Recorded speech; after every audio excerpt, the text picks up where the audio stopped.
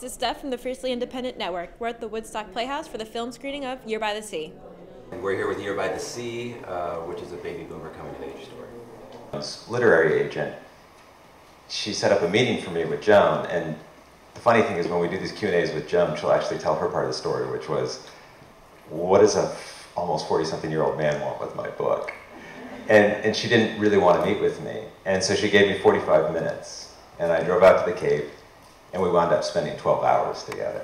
Never compromising to your own idea of what the film should be, needs to be, has to be for you. Yeah. So, never giving up on it. So no matter what it is, I mean, it has to be true to what you want it to be. So. Yeah. We're not going to do, if there's ever a moment for anybody, be it an actor or Joan is the author of the book or any of our crew, if there's a moment that doesn't feel right, then we're all going to figure out why. And I'm not just going to push blindly forward and just make the movie. We're going to do it as a team.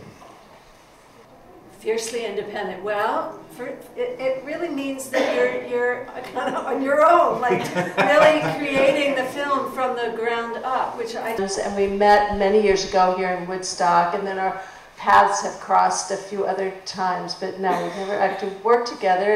We were showing at the Tinker Street Cinema a film of Tennessee Williams played the Glass Manager, and Joanne Woodward was in it with Karen, and Paul Newman directed, and we were doing it as a benefit.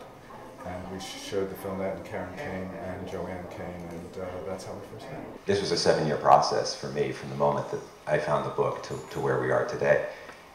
So to be able to just be on set and take a step back and just relish and wallow in the joy of seeing the characters come to life. We won the Carpe Diem Award.